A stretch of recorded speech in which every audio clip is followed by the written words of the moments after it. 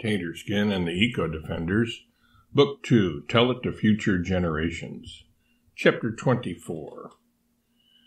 Things didn't turn out exactly as we had envisioned them, though, for two reasons.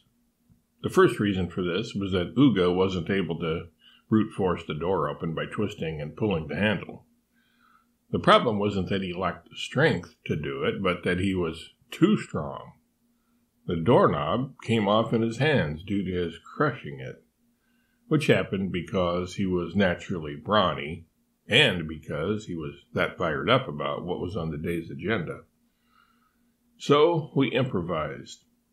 Although we were under the impression that most of the animals had stayed at the carriage house so as not to call attention to themselves before we were ready to make our presence known, Yuck Yuck had come along with us, after we had disguised her as a horse.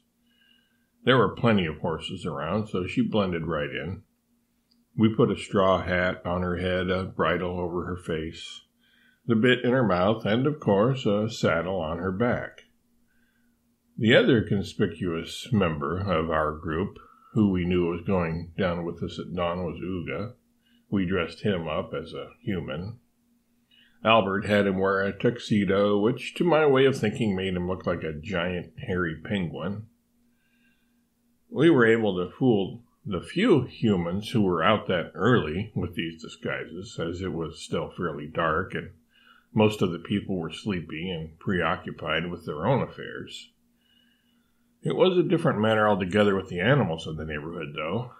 We didn't fool them for an instant. Uga was the recipient of many guffaws, and Yuck Yuck was relentlessly teased because of her odd shape and spotted hide. Some of the other horses that we passed along the route even called her Slopey or Slopes, due to her front legs being taller than her back ones. Taking special note of Yuck Yuck's spots, one wag of a pony even referred to her as a hunchback Appaloosa. Yuck Yuck at first chuckled at this chaffing, but it soon became wearisome to her and then downright irritating. She had already built up a smoldering hot temper by the time we arrived at the torture chamber. I said that we improvised after the doorknob came off in Uga's hands. This is where our exasperated hyena came in. Without missing a beat, Yuck Yuck told the tuxedo-wearing gorilla to stand aside and battered down the door with her front legs, releasing some of her pent-up irritation.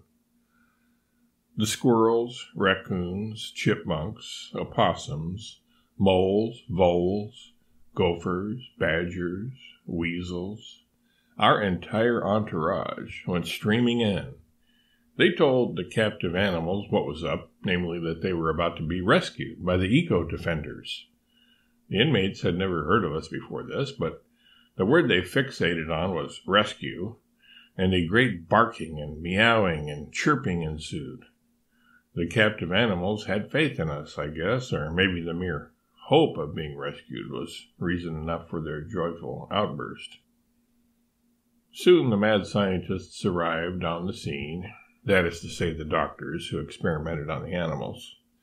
Without our being aware of it, in the dead of night, the rest of the Eco-Defenders had made their way down to the torture chamber and were stationed behind it just in case we needed their help, which we thought was unlikely, as the myriads upon myriads of small animals would probably drive the mad scientists up the wall without any need to call in the big guns. The bigs did come in handy soon enough, though. When the three whitecoats saw the lab had been broken into, literally, with the door torn off its hinges and the lights inside being turned on and off, strobe light fashion, Uga was having fun toggling the switch, they hesitantly approached the entrance and peeked inside. Holy moly, where did... Those aren't only moles, one of his partners in torture said. I didn't say they were all moles, you nitwit, the first replied. Who let all these rodents in? Albert, with Alexis on his shoulder, Ravel, Chapuis, and I calmly approached behind them. They let themselves in, Albert coolly informed them. That was, not shockingly, met with disbelief and then a demand for an explanation. Much to the mad scientist's chagrin, a mixture of surprise and chagrin, they were informed by Alexis that a gorilla had tried to open the door by main force, but the doorknob had come off in his hand, and for that reason a hyena had felt it imperative that she knock the door down with her forelegs. "You taught him to say all that?" one of the doctors asked Albert, amazement apparent in his tone of voice and shocked facial expression. "No, she was simply answering your question, on the fly, as it were. No pun intended, especially since she wasn't flying at the time." Being of the opinion that animals were merely dumb beasts, the doctors were dubious in the extreme about this. Alexis then said, "I can prove it to you. Ask me a question, and then determine whether the answer I give shows evidence of my having been prepared, drilled, coached, or instructed." The doctors consulted together, whispering and finally nodding their heads. The one who had shown such amazement over Alexis' former statement asked her, "What type of bird are you?" "That's easy, an African gray parrot." "Where is your kind from?" "Where do you think? Africa. Where else would an African gray parrot be from?" The doctors looked puzzled, perplexed, and disconcerted to boot. "Where did the Wright brothers prove they could fly?" "Kitty Hawk, North Carolina." Alexis was getting bored, so turned the tables on the white-jacketed men. "I have a question for you. What was it that Mark Twain said about vivisection and vivisectionists?" "He used to live here in Hartford," the loquacious member of the band of torturers offered. "Everybody knows that," Alexis said, shaking her feathers and blinking. "That's not what I asked. I repeat, what was it that Mark Twain said about vivisection and vivisectionists?" After another consultation, accompanied by much animated gesturing, the three men finally turned back to Alexis and admitted they didn't know. "Then pay attention," she said. "This is what he had to say about the likes of you and your chosen profession of ill repute. I believe I am not interested to know whether vivisection produces results that are profitable to the human race or doesn't. To know that the results are profitable to the race would not remove my hostility to it. The pains which it inflicts upon unconsenting animals is the basis of my enmity towards it, and it is to me sufficient justification of the enmity without looking further. It is so distinctly a matter of feeling with me, and is so strong and so deeply rooted in my make and constitution, that I am sure I could not even see a vivisector vivisected with anything more than a sort of qualified satisfaction. I do not say I should not go and look on. I only mean that I should almost surely fail to get out of it the degree of contentment which it ought, of course, to be expected to furnish." Albert then said, "We subscribe to Twain's view on these matters, and ask you now to cease and desist with your experimentation on animals." "We will not," the three said in a modified type of unison. What I mean is, they said the same thing, but a little out of time with each other in a sort of staggered repetition. That is to say, the second one said "we" when the first one was saying "will," and the third said "we" when the second one was saying "will," and the first one was saying "not," so that their voices, when combined, sounded like we will not, in a reverberized effect as if from an echo chamber. In fact, the apparent leader of the animal torturers asserted, "We want that bird. Give us that bird. How much will you take for it?" And he pointed at Alexis. Albert saw by the vivisector's name tag that he was speaking with a Simon Magus. "Simon, you cannot have Alexis unless she gave herself to you. She is a free soul with free will." "What are you talking about? She's your bird. She's sitting on your shoulder." Isaac Newton stood on the shoulders of giants. Did he belong to those giants?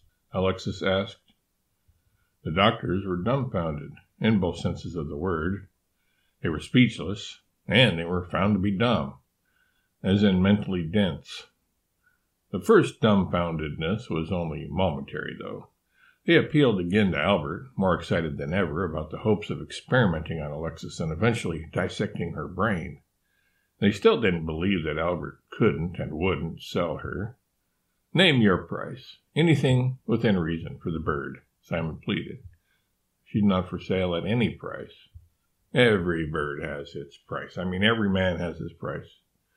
"Not this one," Albert said, pointing at Alexis, "or this one," he added, then pointing at himself.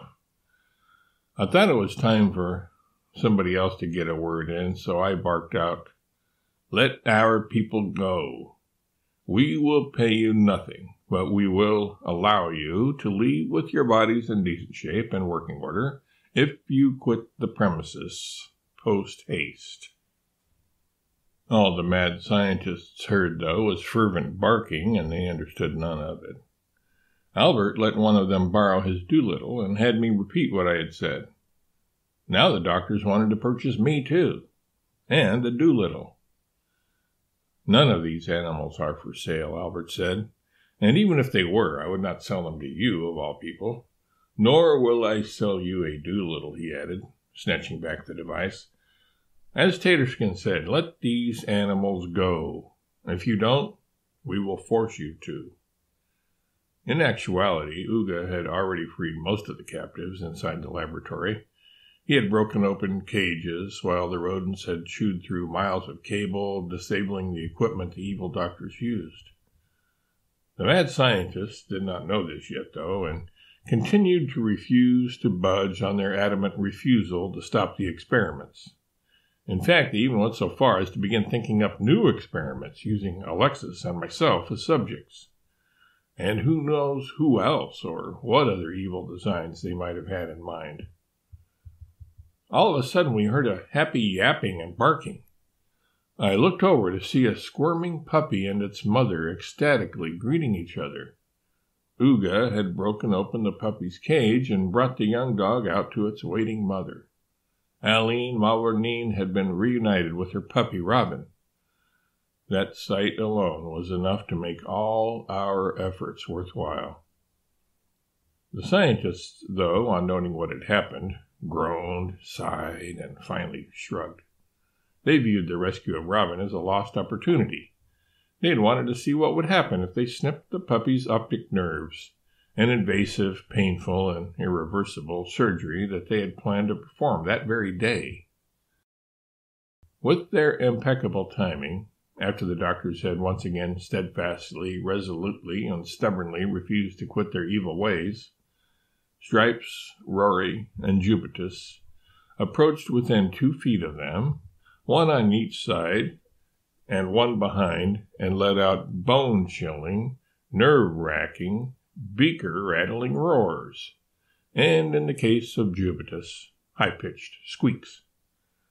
The doctors were now themselves the subjects of an experiment, to wit, how do vivisectionists look when the tables are turned on them and they are scared out of their wits and almost literally out of their skins?